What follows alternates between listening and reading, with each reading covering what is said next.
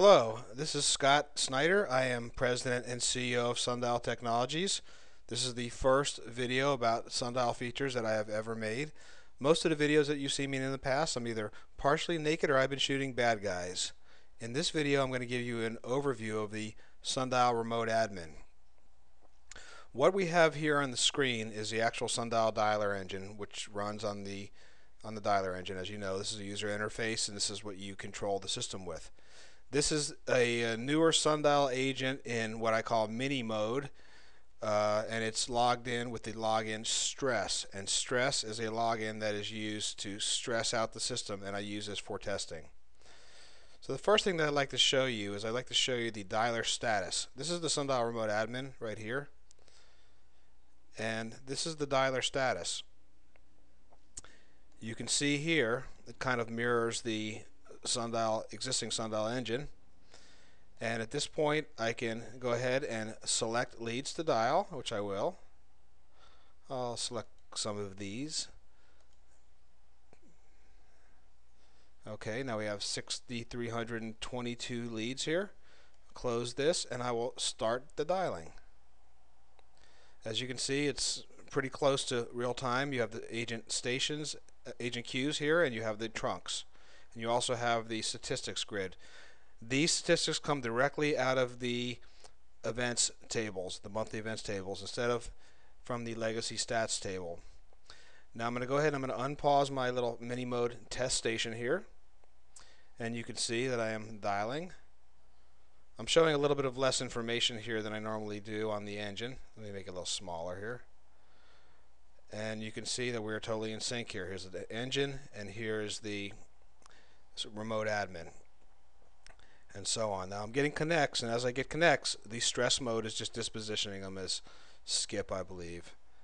We'll see how it updates, so on. Okay, so that's what it's doing, and I'm going to go ahead and I'm going to stop dialing for a second. Okay, what we can also do here, I'm going to minimize the dialer engine. We can stop the segment. We can in simulation mode, I typically have to stop it twice. It's just a bug. I'm going to pause myself, but it's only a bug in simulation mode. On this dialer status screen, we can start and stop the segment. We can change the speed of the segment, the lines to station ratio, the drop rate target, the adjustment frequency, and decide whether we're going to dial only if agents are available, as you would in a smaller segment. I'm going to go ahead and cancel this. We can look at various dialers and various segments. The only criteria for the SunDial Remote Admin is that it is installed in a place where it has access to the SQL Server. I can cycle through segments by hitting next and so on. I can also set this to reopen at startup, which means this form will reopen when next time the SunDial Remote Admin is opened.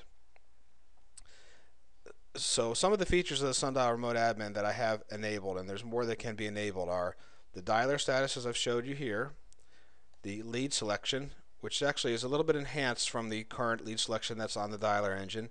We have the ability to put in campaigns starting with whatever, and it will filter them out and give you a quicker way to select leads.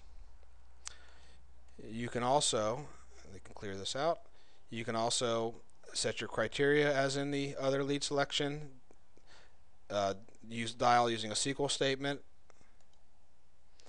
and you can you can see a debug trace in case for some reason lead selection is not working.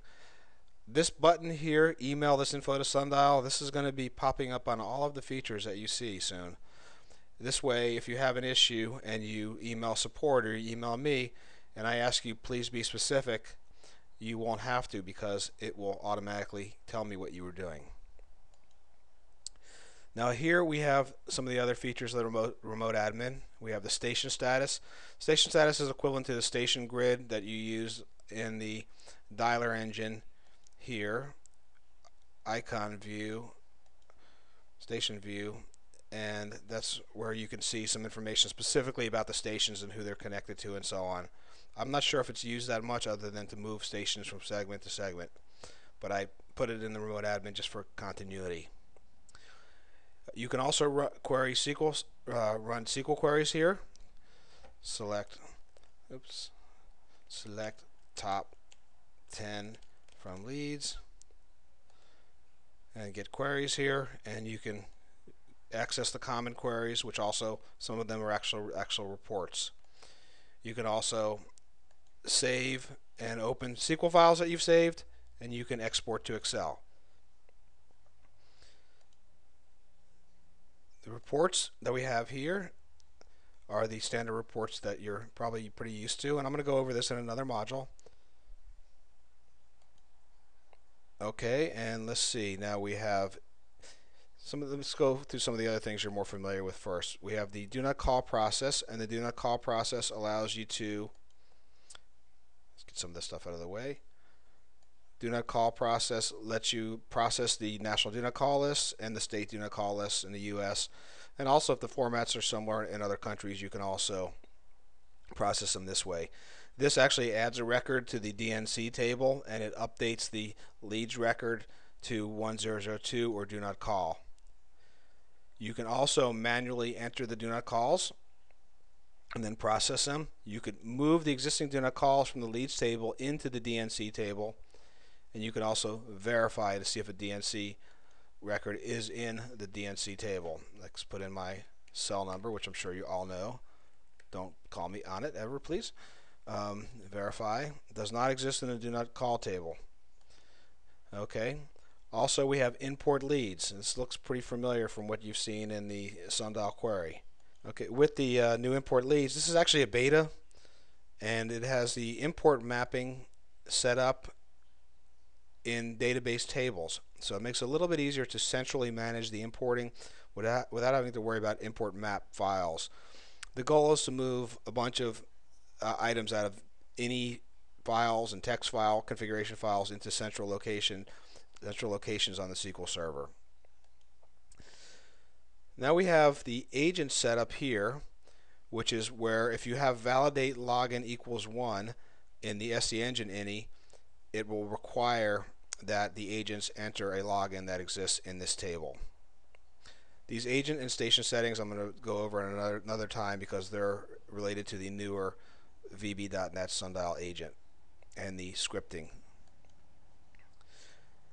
This is currently in beta right now. This is the segment setup, and this will actually replace the current segment setup that is on the SunDial engine with the additional ability to create segment groups. So I know a lot of you have shift changes, and you'll go ahead and you'll make changes to the segment in the afternoon, and these are pretty much changes that you make every day. With this, you can actually group them and call them, say, this is called default, but you can call it day or night, for example, and you can set a line setup here, and the line setup actually travels with the segment group. So if you have the line set for certain features for certain times of day, it comes with you. This is also in beta, but it should be released very soon. I've moved some of these things to tabs just to give it a little bit cleaner look. Text-to-speech setup is a whole nother feature that I'll discuss at another time. I wanted to talk about a couple other things here. There's something called agent campaign grouping. Currently, right now, you separate your agents into segments where you set up a static group of phone lines that are dialing a specific group of campaigns for a specific group of agents. With agent campaign grouping, you basically set up groups of campaigns, and this would be the campaigns that are in each campaign group. These are the overall campaign groups, for example. And then what you do is you specify the agents that are in each campaign group. Now the benefit of this is it lets you specify which agents can receive certain calls. So for example, and it also allows you to have everybody in one big segment. So if you have certain people that are only qualified to sell certain products, it will skip them in the available queue. Or if they're only licensed to sell certain products, it will skip them in the available queue. This feature has to be turned on in the SC Engine ini by setting enable campaign grouping equals 1. This also requires that validate login equals 1 be set and that you have agent logins here. Next thing I want to show you is the Inbound setup. The inbound setup, and here's one that I'm setting up right now for my friends in Finland, allows you to specify the DNIS, which is the typically the either 10 digits or last 4 digits of a phone number that a customer calls in on, attach it to a campaign, not necessarily a campaign that's imported, but one that you actually have named, and you can specify what happens during the call flow. So for example, when an inbound call is answered, it will play a greeting, it'll play a WAV file. Let me see if I can play this prompt here. Well, it didn't quite play, so I'm not sure if that's just an audio issue with this uh, video captured thing that I'm using right now. But basically it lets you specify the call flow. So you can play a greeting. When the greeting is complete, you can play another greeting. You can put a wait in there. You can play another greeting, and so on and so on. The typical flow is something like, thank you for calling SunDial. Your call is important to us. And then please wait for the next available agent. Then you wait a while, 10-15 seconds. Please continue to hold for the next available agent. You might repeat that every 10 seconds. And then you would say, please continue to hold, or press any key to leave a message. And you might repeat that twice every second. And then it would be, please leave a message after the beep. This is the basic setup, and I see that I actually did forget to check for digits to see if they pressed 1 to go to voicemail, so I will fix that before I implement it.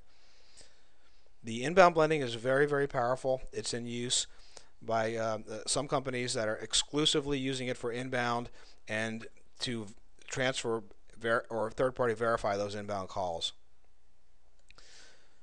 That's about it on this introduction to the SunDial Remote Admin. Thank you for watching, and have a nice day.